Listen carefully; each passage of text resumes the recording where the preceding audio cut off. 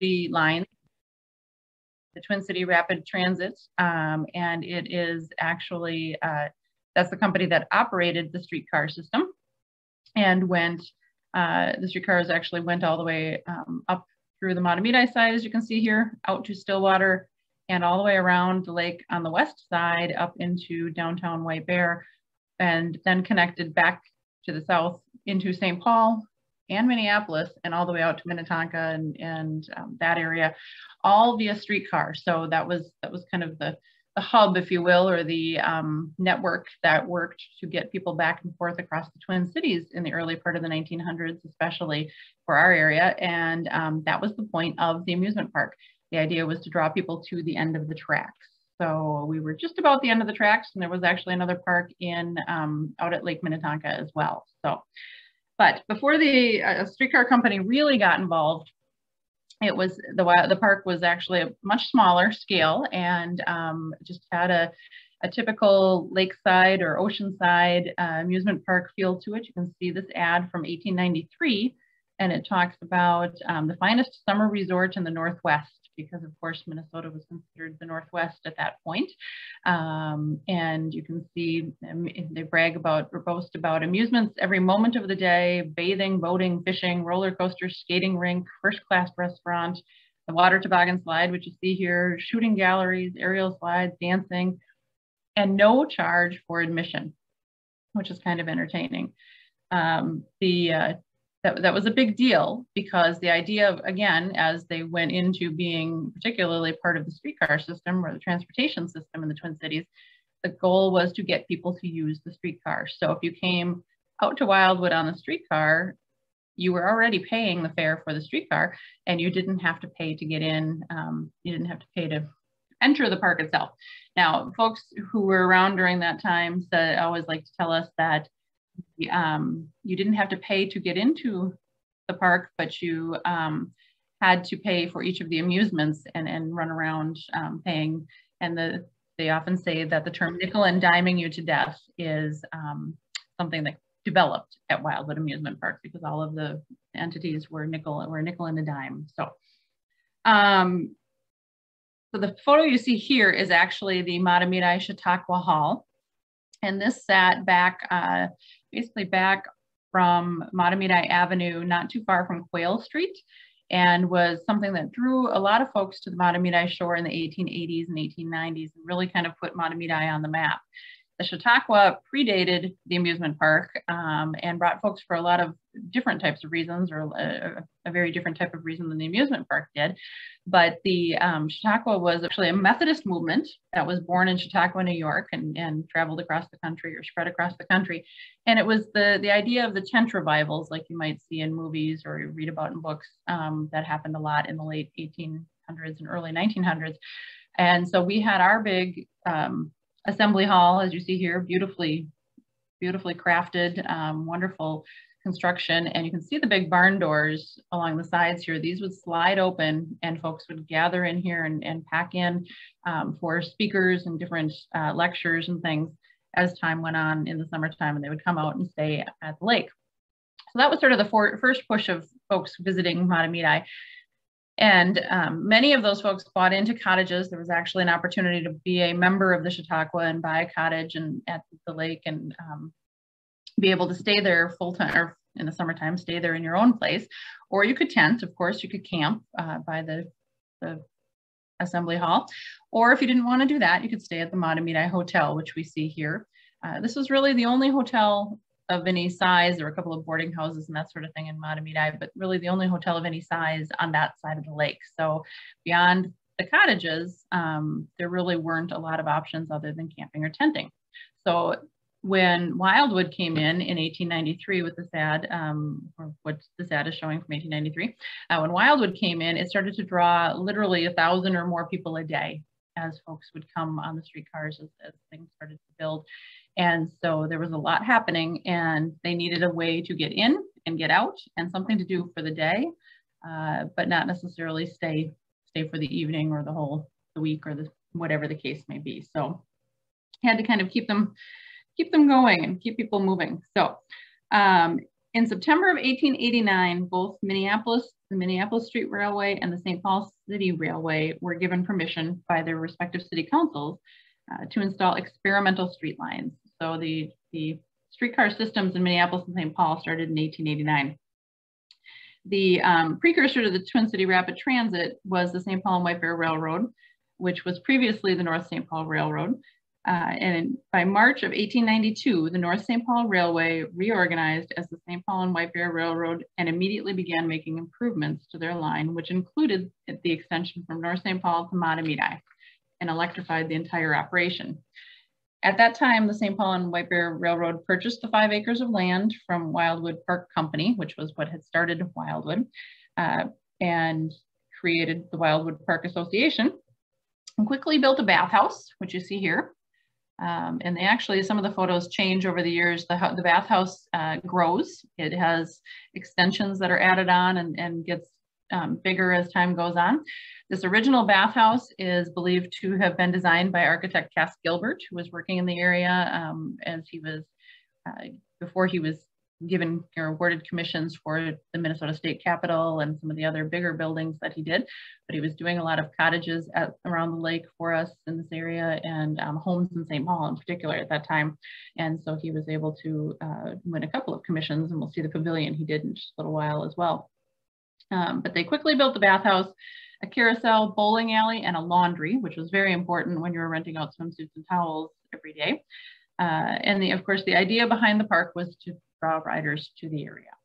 So in 1892, Frank Trumbull of Denver, was brought in by the cities to inspect the Twin City Rapid Transit Company lines. He was one who could come in and evaluate things. And his summary from his report stated that he considered this property at Wildwood to be the finest he had yet examined. In his opinion, it was the best at present of its kind in the West. On July 1st, 1892, service began with daily trips running from St. Paul to Matamidi, with stops at North St. Paul and Wildwood. And this first attempt it caused a few challenges, or had a few hiccups and challenges and things. But fairly quickly, the company changed hands and was sort of invented and tried again. And throughout the 1890s, the St. Paul and Suburban Railroad Company actually began the practice of renting out booth or amusement space in the park. So instead of operating the park themselves or managing the park themselves, they basically did it as a condominium kind of thing, where people would come in and rent a tent or a booth or a kiosk and do their amusement. So things changed a lot as time went on. As the years went on, that's when during the heyday of the park, it was all managed by one larger company, one large group, the TCRT. So here we see again the map and the advertisement, which is just sort of fascinating to many. But the Twin City Rapid Transit officials actually took charge of Wildwood on June 24th, 1898, so just before the turn of the century. And their stockholders and officers who were elected included Kelvin Goodrich and Thomas Lowry. So you may have heard those names from in the Twin Cities, Lowry Tunnel and other places. They were very involved in transportation. And at that point, their offices were moved to the St. Paul City Railway office.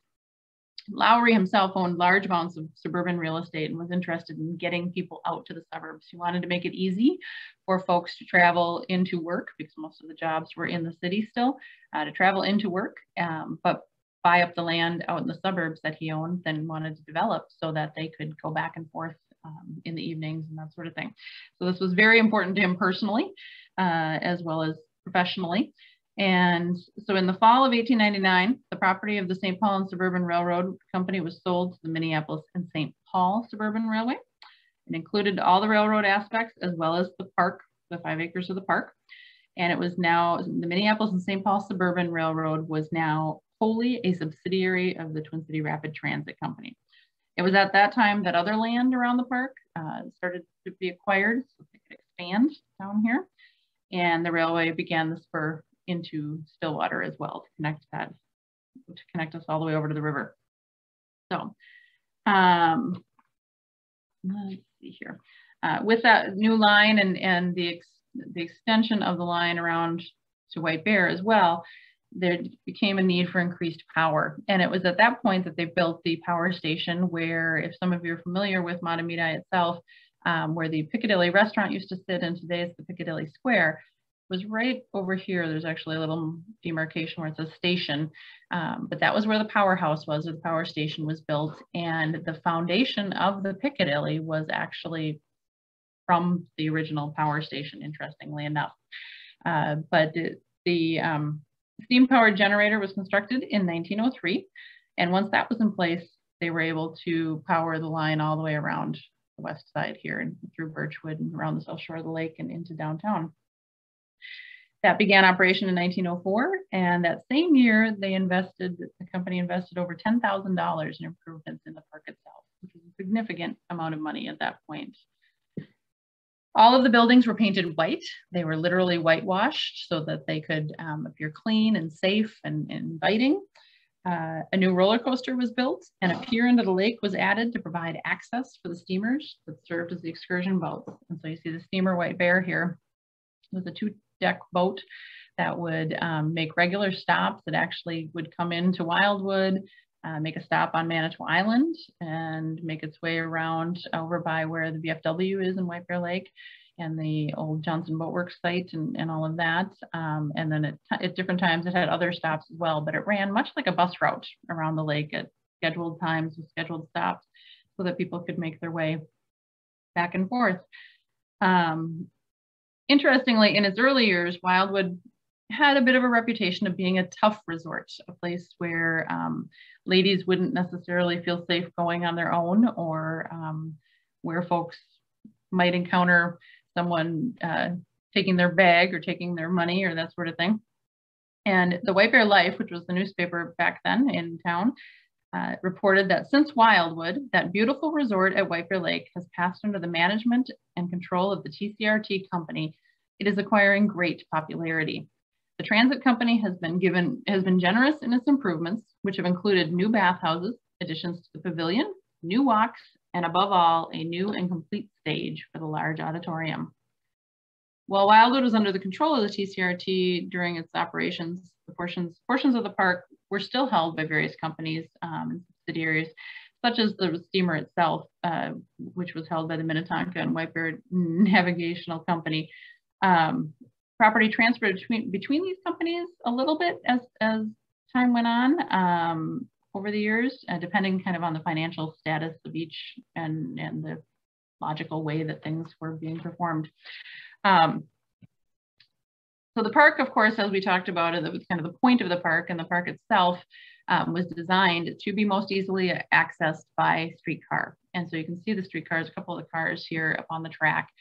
This is the streetcar platform itself, up here and here. You can see the actual rails.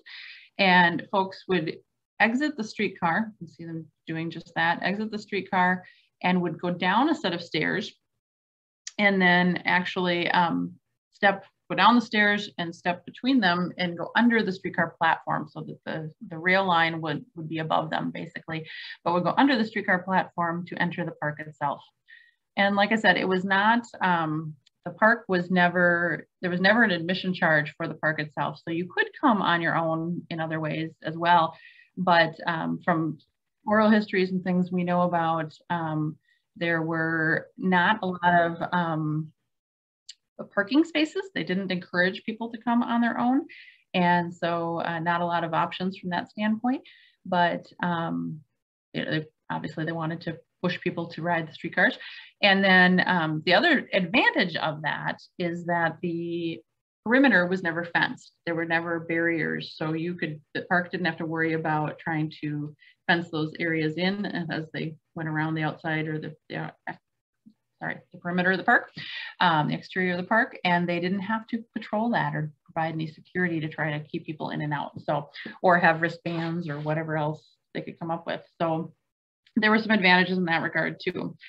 As we mentioned, or as you saw a moment ago, you saw the White Bear steamer. This is the Wildwood, a companion steamer, same idea. But they would make their way around. And of course, folks, that was one favorite way to get there as well.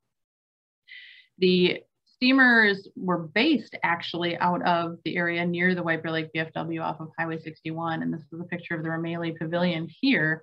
The Ramaley Pavilion sat basically where the fishing pier is for White Bear, and then the VFW was right, or is now just to the south of that. The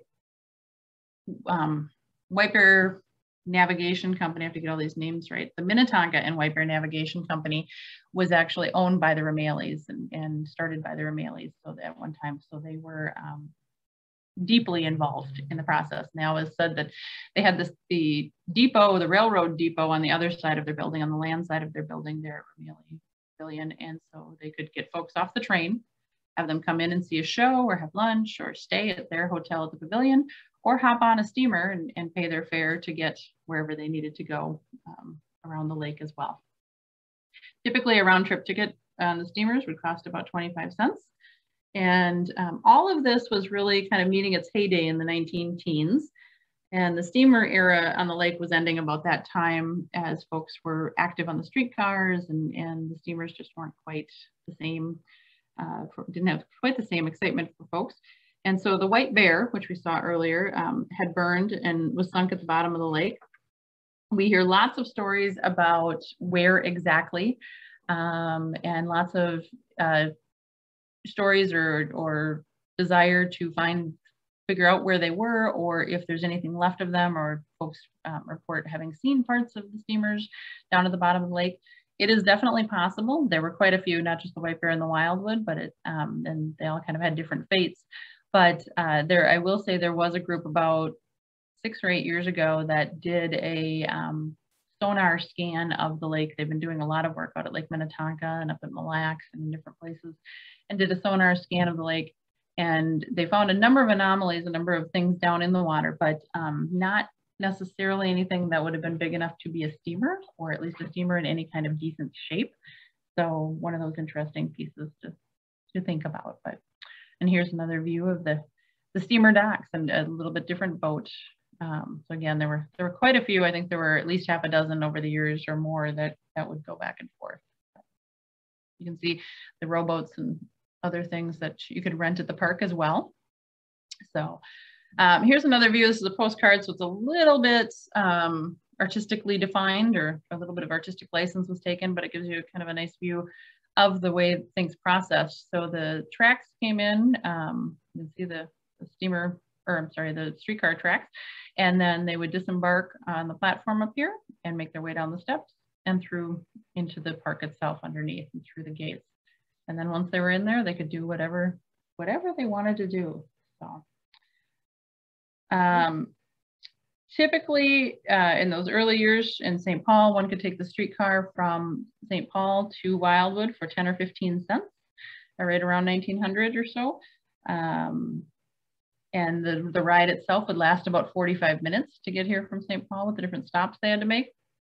But people often reported, who were lucky enough to take that ride and get to go to the amusement park, often reported that getting to the park was half the fun, because the streetcars would race and rattle over the hilly countryside and make their way through the curves and things. And it was almost as good as the roller coaster, and sometimes even better, depending on who the motorman was at the time. So you never know.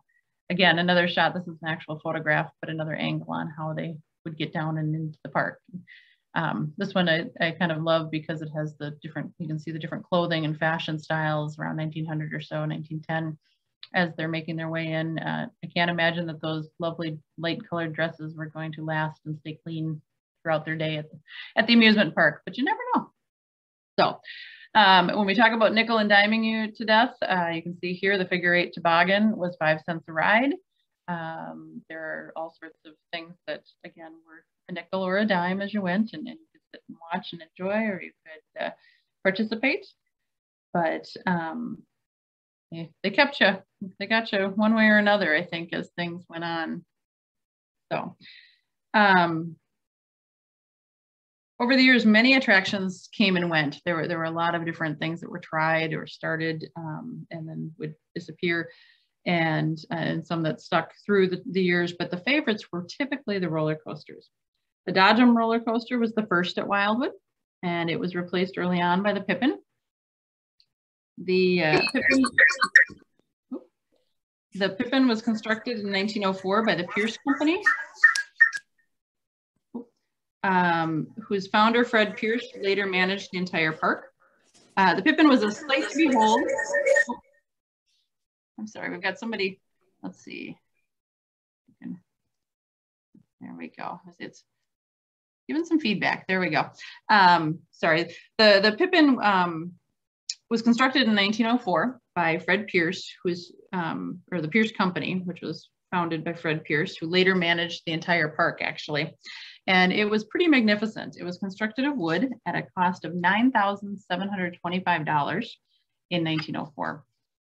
Unfortunately, during the off season, just a couple of years later, because of course the park closed in the fall and stayed closed all winter, during the off season between 1908 and 1909, there was a fire, and the park burned, or the Pippin burned.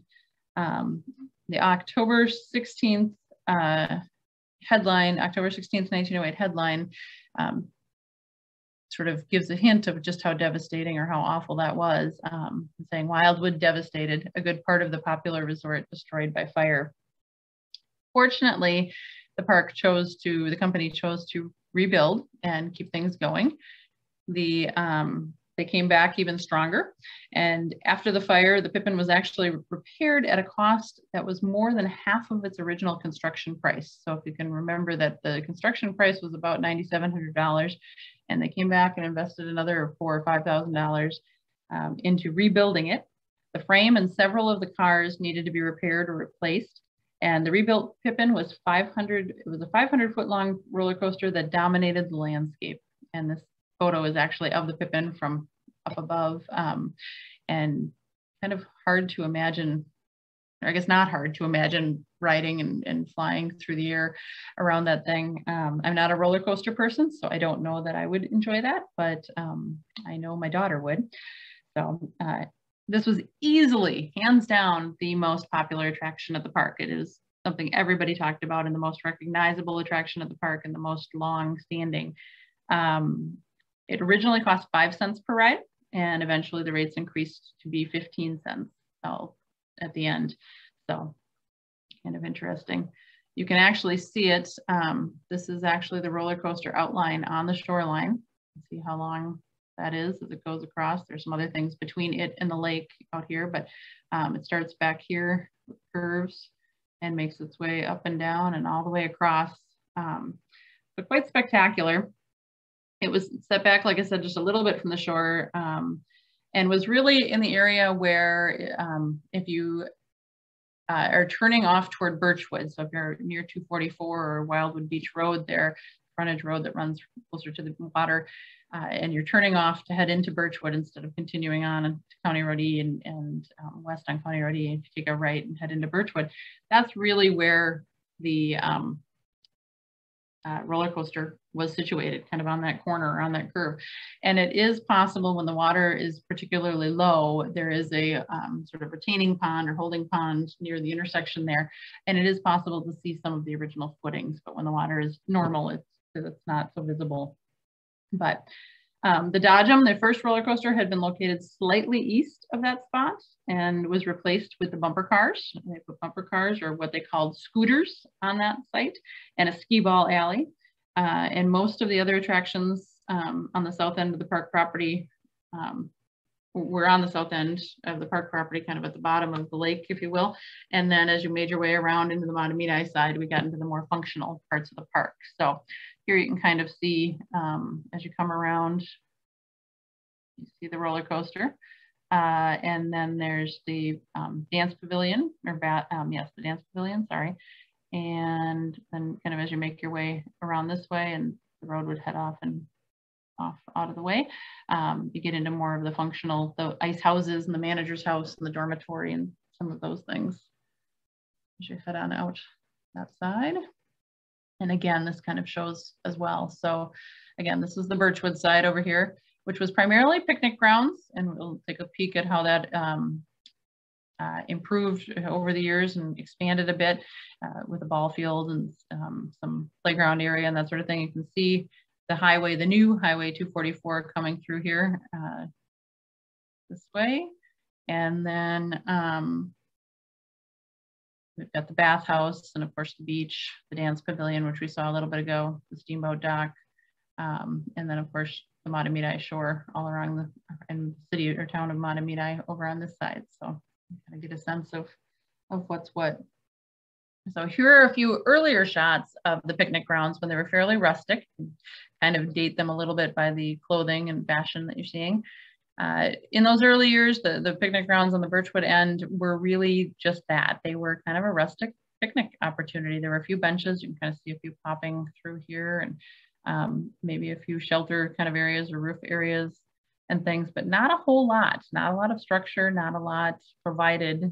You came to picnic, and it was pretty much exactly that. Here's another shot that has the picnic tables throughout, and the lake is actually off to the side here. You can't quite see it through the trees in this one, but folks are gathered around. It was definitely a popular place to be. As the years went on, they added swings and slides and smaller amusements, playground area for folks. And again, you can see the lake shore right off to the side here. And it's a little bit overexposed, a little bit tough to see, but this is where they're playing baseball. And so they did add that space as well when they had open space. And again, a shot from the shoreline, a little bit different perspective, but as time went on, things got added quite a bit. And here you can see a actual picnic pavilion building. So as the years went on, it became very popular to rent out the park or rent out a section of the park for a company picnic, for example, for an employee night out or day out. And so they would companies would often do that, the larger companies like the railroads or the newspapers and some of the manufacturers in the Twin Cities. And so as the years went on, the park itself actually developed more conveniences for those types of things. And this is one of the picnic shelters that they built that had a kitchen area in it. You could heat things up. There were stoves and things in there that you could use to heat things up, and a little more of a shelter to eat if you needed to. And you could prepare your lunch, prepare your coffee, that type of thing as you had. And then of course the amusements, as we make our way kind of around the shore, the amusements come into play. Wildwood is known for its beach. It is said that the streetcar company brought in truckloads or trainloads of sand and improved that beach. And if you've ever had the honor or pleasure of being able to swim on the Matamidi shore, particularly at that point of the lake, it is wonderfully sandy and shallow and a great spot to be. And that's really, I think, attributed to the streetcar company and to the amusement park having been there. They really worked hard to groom that area. In the early years, the bathhouse, as you see here, was again designed by Cass Gilbert. Interestingly, the shelters the spaces were rentable, so you could come in and just trying to see if I've got the prices handy. You could come in and rent. I'm not seeing it at the moment, but typically each portion of a lady's swimsuit, so you would rent the top, they were woolen typically, but you would rent the swimsuit itself, you would rent the stockings, and you would rent the cap that had to go with it in those early years. And those were typically anywhere from a quarter to a nickel, depending on which part you were renting. And of course, you had to rent your changing room at the bathhouse. And if you forgot your towel, you needed to rent that too. So you could rent the whole thing for the ladies, and the gentlemen could as well. Gentlemen could rent their swim trunks for 25 cents. And they had much smaller locker rooms, much smaller spaces than the ladies did, but they had their own facilities as well. So it was quite an outing to go to Wildwood. And you can see this a little bit different angle, but the bathhouse we were just looking at and the toboggan slide out into the water are over here on this side. And then this is actually the original dance pavilion, which was designed, this is the water side of it, that was designed by Cass Gilbert as well. Let's see. And these were both designed in the 1890s by Gilbert, and of course were part of that fire, that original or early fire that happened at Wildwood, and they were damaged and essentially destroyed. So they were eventually replaced. This is the street side, or the, not street side, but the land side of the dance pavilion itself. And you can see the big porches. They had a wonderful dance hall inside, and then it opened to big porches where folks could come out and get some air, because as you can imagine, dancing with all of these layers and all of this clothing could get quite warm, even with the lake breezes and things. And here they are watching a baseball game taking place. Baseball was incredibly popular during the heyday of Wildwood. And so folks would come out and want to check that out. So, but the lakeside is really where folks gathered, especially when the water was beautiful, and be able to sit and watch what was going on. If you know any of Cass Gilbert's work, you probably recognize these little turret kind of towers and the ribbon windows and things, very much in his style.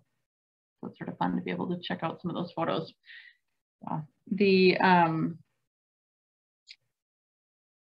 The Katzenjammer Castle, the amusements themselves had all sorts of different things going on. The Katzenjammer Castle was one amusement here. You can see it was sort of like a fun house, and folks would go in. They had the mirrors and the different things that would make things look funny, and slopey floors and all of that. And then you could queue up out here to make your way to the roller coaster, make your way in. And one of the highlights at Wildwood was the scenic railroad. And unfortunately, the Katzenjammer Castle and the scenic railroad were destroyed with the fire. Unfortunately, as well as a large number of the rowboats they had for rent.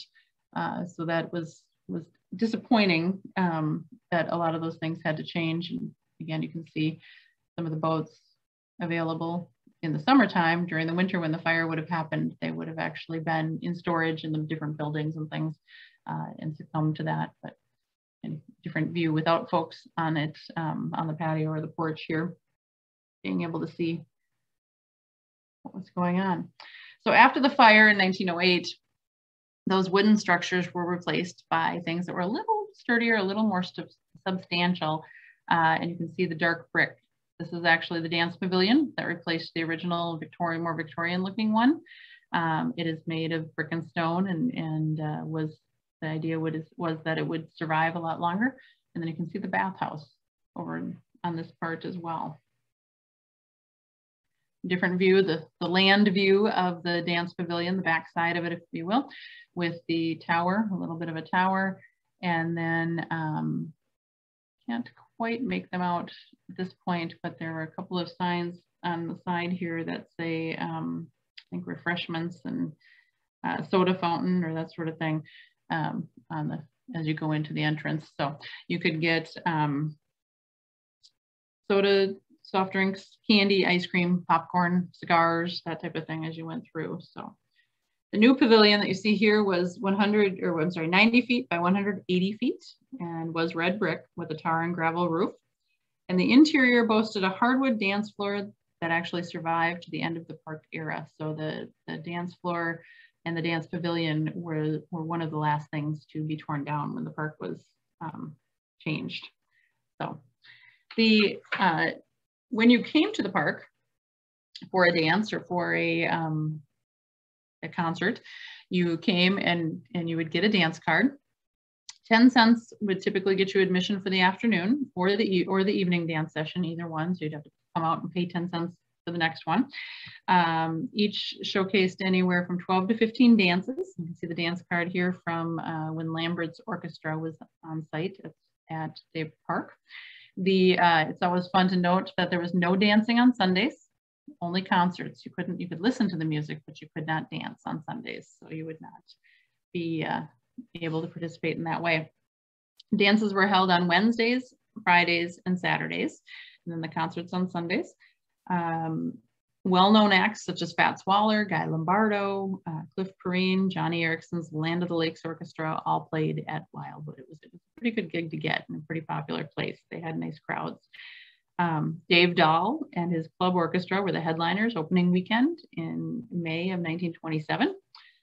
The park was generally open from May through sometime in September. The hours changed a little bit, typically a Memorial Day to Labor Day kind of schedule, but the hours did change a little bit and expand depending on the season and what they could accomplish. There was an average of 1,000 visitors a day on the weekends and about 500 during the week each day. So that's a pretty good crowd coming and going from this area. Our population was only a couple thousand in those early years of the community around the lake. So that's a pretty significant bunch. The park was open from 11 a.m. to 11 p.m. daily, and the last streetcar left for St. Paul at 11:30. So as you can imagine, a lot of folks wanted to be on that very last one, and it was often too full. They couldn't take everybody. So if you did not get your place in line and you did not get your spot on the streetcar, you would have to walk back. And there are stories of folks walking all the way back to St. Paul, you know, much to their dismay after they had missed the final streetcar of the evening. So another favorite story is about a gentleman named Archie Newcomb, who was the floor walker. He's described, one of my favorite quotes is that he's described as a dapper fellow with sparse white hair who wore a tuxedo and was a charmer.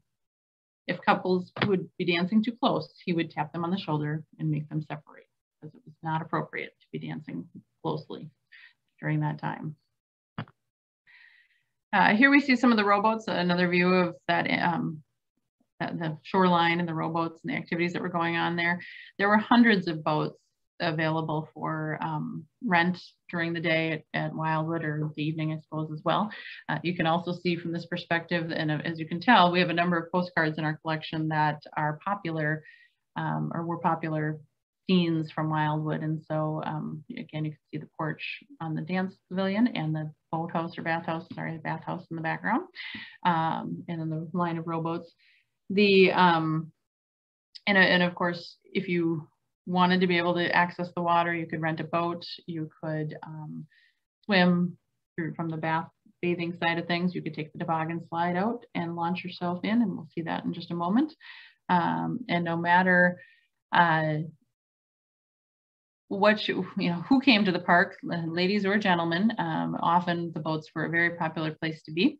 Again, if you take in their fashion and their attire here, and imagine how challenging that would be to navigate a boat or get in and out of the boat and be able to swim if you happen to capsize. This lady must be ready to enjoy some time out on the lake with her umbrella or parasol. And that was pretty typical. You can see that one over here to protect from the sun and head out and enjoy. So here are the prices. Perfect. So those who wanted to swim, like I said, could rent their swimsuits, whether they came with their own, or they could come with their own, or they could rent their swimsuits if they wanted to. The suits were 25 cents, stockings were 10 cents, and the caps were 15, and a proper lady would need all of 3 of those. There were 500 lockers for men, along with 6 showers, if you can imagine, 500 lockers and 6 showers, and suits for 25 cents. If you bought your own suit, you could still rent a room and a towel for 25 cents. So even if you had your own suit, you needed a place to change and be proper. The women had 200 changing rooms. So the men got 500 lockers in one bigger space, and the women had 200 changing rooms. So there was opportunity for both. And as I mentioned, the toboggan slide was a very popular aspect of the park. You see it here. We've got a few different shots of it from different angles and different time periods, but you see it here. And the idea was that you would take your toboggan, typically an actual toboggan, wooden toboggan that would make its way up. You carry it up the steps and make your way to the top. And then you would slide down. And this is actually a set of rollers that go down the slide, and then you shoot out into the lake. This particular photo isn't too bad. There isn't anyone standing in front, but they really had not a lot of controls over that. As you can see from this particular shot, people are all over kind of in the front area and hopefully smart enough to move out of the way as things come down. And it's tough to read down here, but essentially this is a warning sign that says basically that the park is not responsible for the condition of the lake bed or the safety of those riding the ride. And so they were already trying to protect themselves at that point. Here's a little bit different time period, a little bit later time period. And you can see toboggan slide has changed a little bit in its structure, but same idea. Folks are climbing up and flying down. And then here's another angle or another shot of it happening this way. So it did move around. They would pull parts of it in the fall typically, and then put it back out in the spring. And so it would shift and adjust depending on what the conditions of the lake were and what was going on.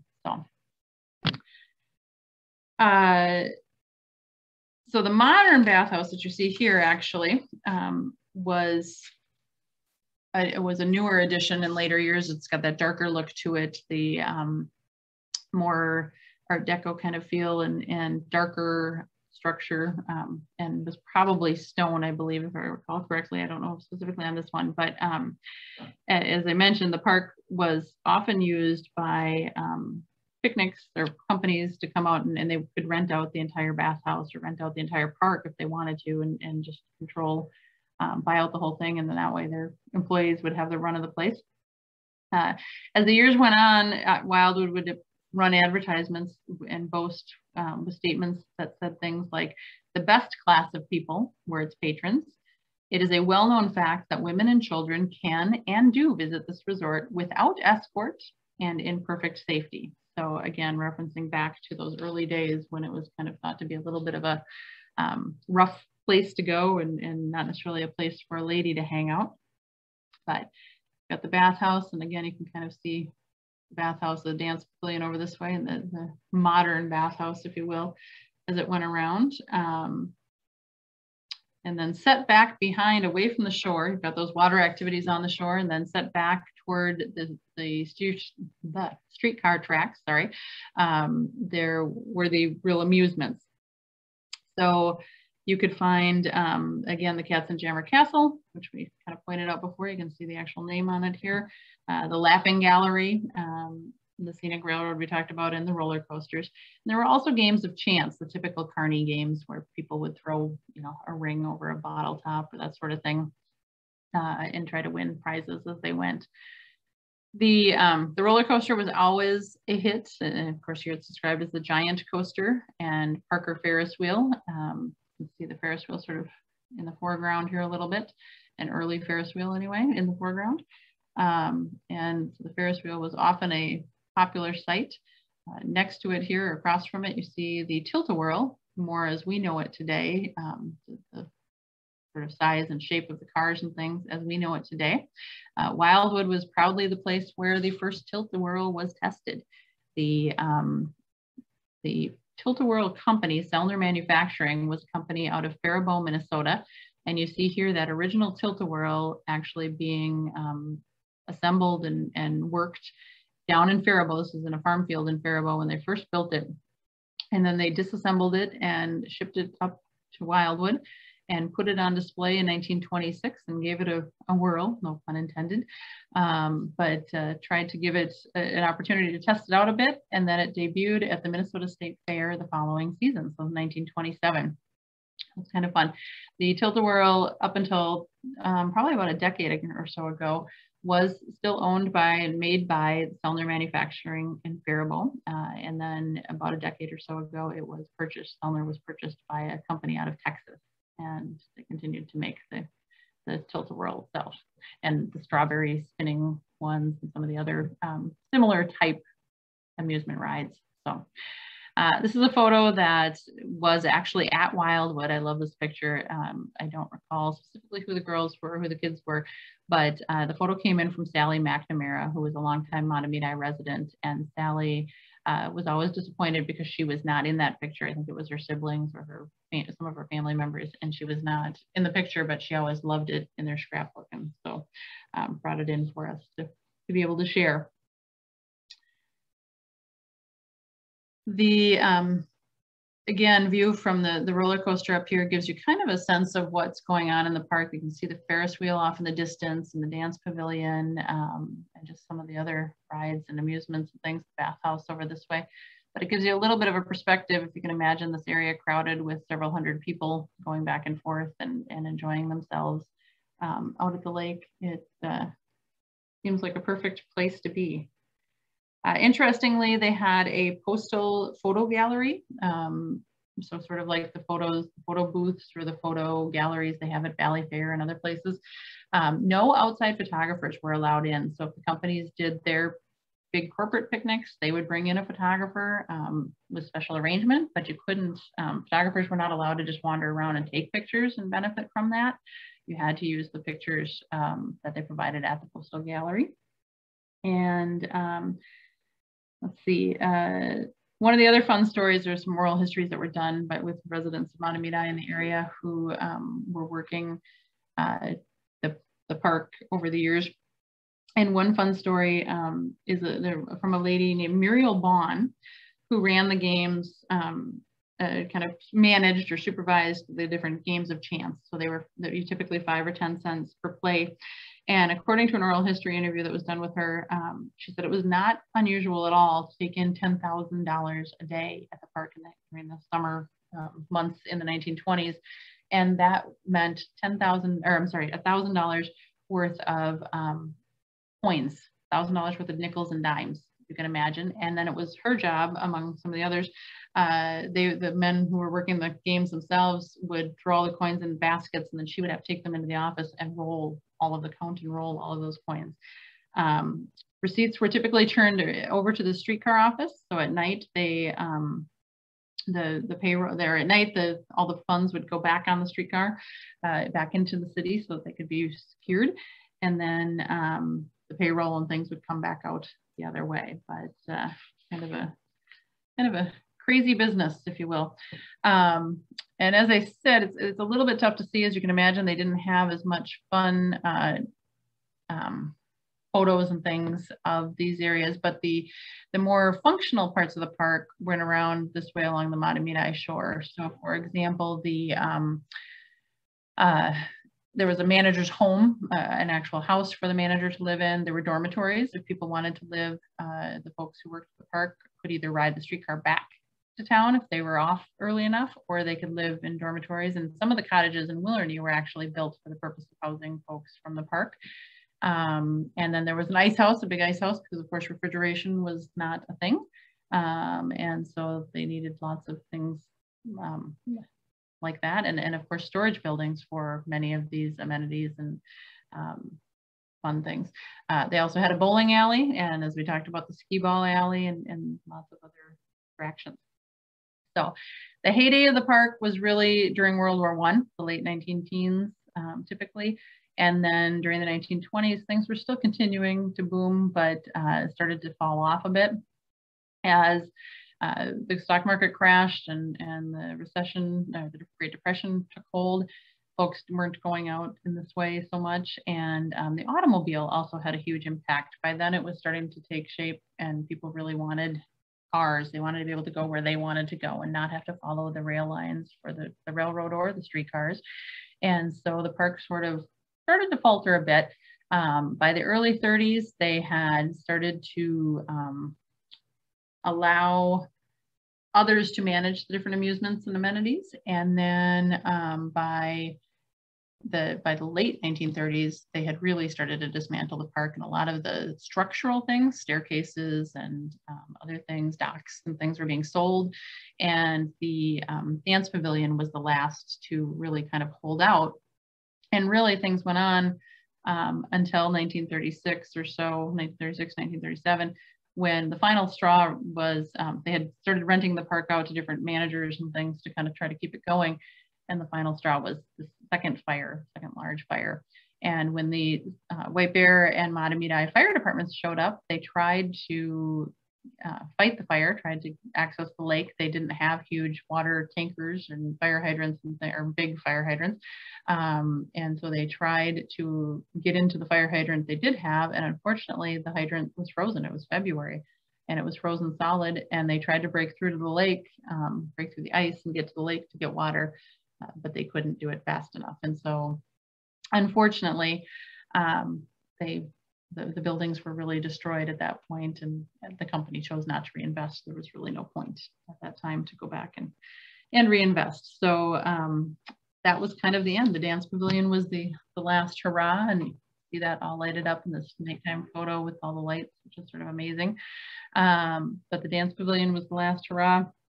And really the park was dismantled. We have some interesting advertisements for them selling off all sorts of different pieces that they were advertising in the White Bear Press at the time. And but it's kind of fun. People talk all the time about being able to hear the music from the orchestras who were playing, or the shouts from the roller coaster, or that sort of thing, when they were kids trying to sleep on the other side of the lake or whatever, because the sound carried across the water. And you can just kind of imagine what it would have been like.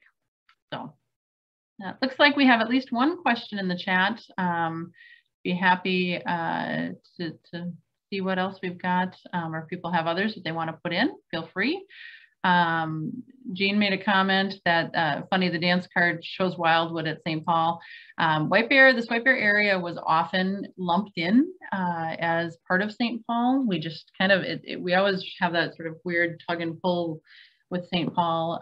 We're sort of an extension of it in many ways in folks' minds. And then we are, you know, a city or a small town in its own right. And then of course we have each of the 5 municipalities that touch the lake itself and the surrounding communities and neighborhoods. So it gets sort of complicated.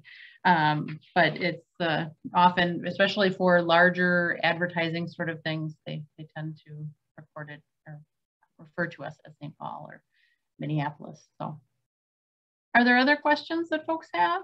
I can stop the share and we can certainly see each other too, if that helps. But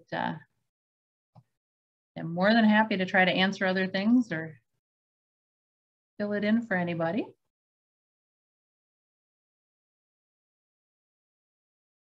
Everybody's so quiet.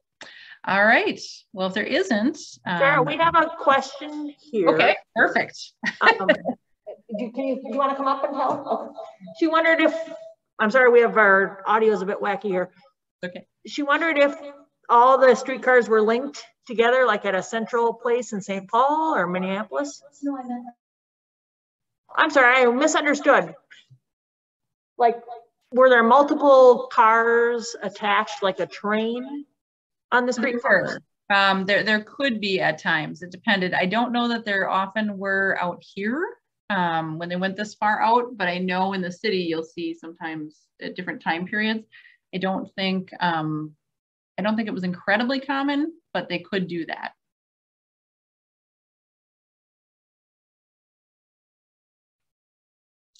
And it looks like we had a question if there were ever diving ponies at Wildwood. I know they had them at the state fair. I don't think I've ever seen anything about them being at Wildwood that I can recall offhand. But I know they did do that at the state fair over the years. Anybody else? Anything fun? Did any of the old hotels on White Bear Lake survive? No, unfortunately not. There really isn't anything other than there is, so the Matamidi Hotel that you saw the sketch of early on in the program is part of it is a private home in Matamidi on Quail Street. Still today. And then everything else pretty much burned or was torn down on purpose. It's sort of sad that of all these grand things that were going on, there's just not a lot of physical evidence. There are some photographs and things like that, but not a lot of actual structures. So Marilyn is asking when did 244 move? I believe I'm not positive, I'd have to double check this, but I believe it was around 1950. They were going through and realigning different highways and different roadways to try to improve the way people could get in and out of different areas as buses were moving in and things like that. So they did a lot of that particularly in this area during that time period. Were the Dorsey brothers and Glenn Miller performers at the park? I don't know. I would never say never, but I don't recall them showing up on advertisements, but it is certainly possible. It wouldn't surprise me. I did put our website in the chat too, wipeyourhistory.org, in case people have questions as we go, or once we're finished. If there are things that people are interested in, you can find us there. You can click on the email, or you can give us a call from that. The phone number's on there as well. So if people are interested as well. All right, well, if we don't have any more questions, thank you, Sara. It was fantastic. Hopefully next Marks we can have a history of the gangsters, another encore or another presentation. There we go. So we're always happy to do that. So, all right. Great. And I will send out a link to the YouTube video when it's ready. All right. Fantastic. All right. Thank you, Amy. Thank you. Everybody have a great night. All right.